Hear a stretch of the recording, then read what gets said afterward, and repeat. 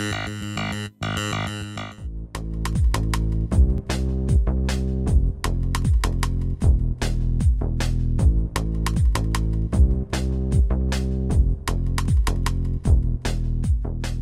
an eBucks perspective, we're obviously really excited. It took us 9 years to get to the 1 billion rand spend mark, but it only took us 3 years to double that number to 2 billion rand.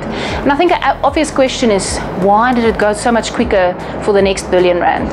I think customers have become a lot savvier around rewards programs. They're a lot better equipped to understand how they can earn more eBucks, and as a result of that, they've got more available to spend.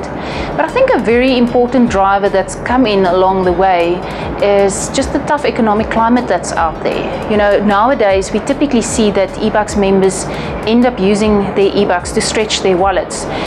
As much as almost half of the eBucks that are spent on a daily basis goes towards everyday essentials, the likes of Dis-Chem pharmacies, where people end up buying medication or airtime, or then Engen. You know, Engen is a very good example of the fuel spend that goes through there that really talks to that everyday necessity. Since Engen alone has launched in November 2009, they have put through 90 million rands worth of eBucks. Customers really are struggling to make ends meet, and it's these eBucks that help them stretch their wallet. So we are very aware that customers are finding it tough at the moment, and hence the reason that we are looking for these necessities. So yeah, I think there's a number of factors playing a role in terms of the spend that's currently happening.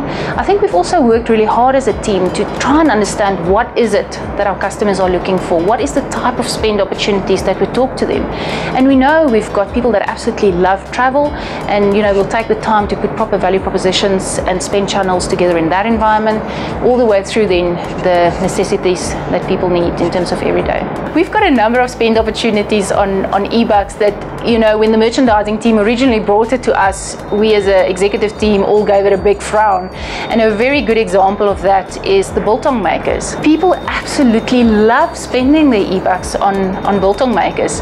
So that's a firm favorite, and we need to ensure that we always have that in stock. eBucks by nature is quite an innovative team. You know, we go out there and try and find technologies that would make sense for us, both in terms of our members and our partners. But I think the one thing we've always done as an eBucks team is not just to take on a technology for the sake of taking on a technology.